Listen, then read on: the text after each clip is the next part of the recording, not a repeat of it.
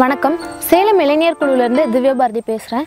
Salem YouTube சேனலில் வந்து ரெகுலராக நாட்டு மரங்களை பற்றி வீடியோஸ்கள் போட்டுட்ருக்கோம். அடுத்தபடியாக நாம் பார்க்க போகிற மரம் வந்து நாவல் மரம்.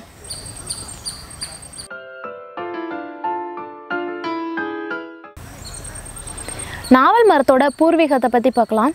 நாவல் மரம் வந்து இந்தியா மற்றும் இந்தோனேசியாவில் அதிகமாக காணப்படுது. நாவல் மரங்கள் வந்து வெப்பமண்டல காடுகளில் வளரக்கூடிய தன்மை கொண்டது. இந்த மரம் வந்து 100 ஆண்டுகள் வரைக்கும் வாழும்.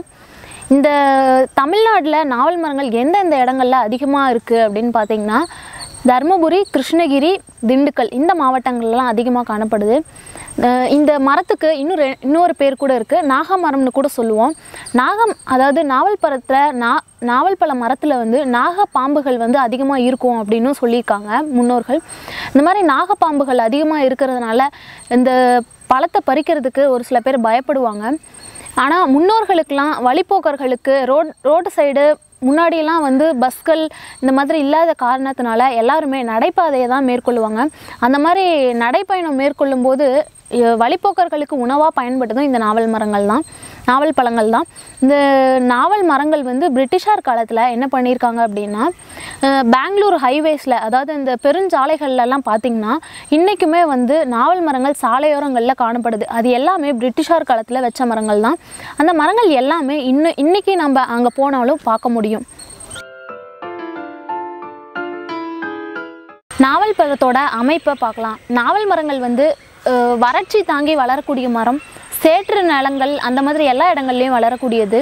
நாவல் மரங்கள் வந்து காவிரி, யமுனை, கோதாவரி, காவிரி இந்த மாதிரி ஆற்றுப்படுகைகள் எல்லாத்துலேயும் காணப்படுது.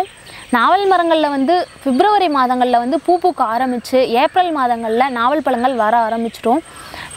அதாவது தமிழ்நாட்டில் இருக்கக்கூடிய நாவல் மரங்கள் வந்து கதா வகையை சேர்ந்தது அப்படின்னு சொல்லலாம்.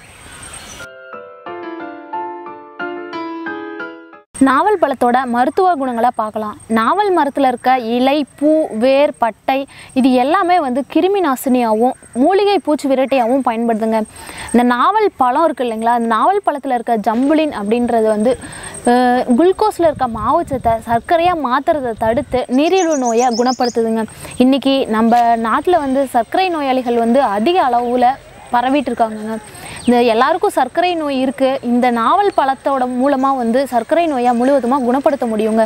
இதை எல்லாருமே கண்டிப்பாக சாப்பிடுங்க.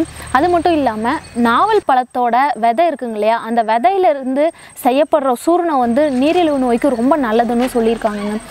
நாவல் பழம் வந்து சாப்பிட்றதுனால சிறுநீர் கடுப்பு, சிறுநீர் எரிச்சல், வயிற்றுப்போக்கு இந்த மாதிரி வயிறு சம்மந்தப்பட்ட பிரச்சனைகள் எல்லாமே வந்து குணமாகுங்க.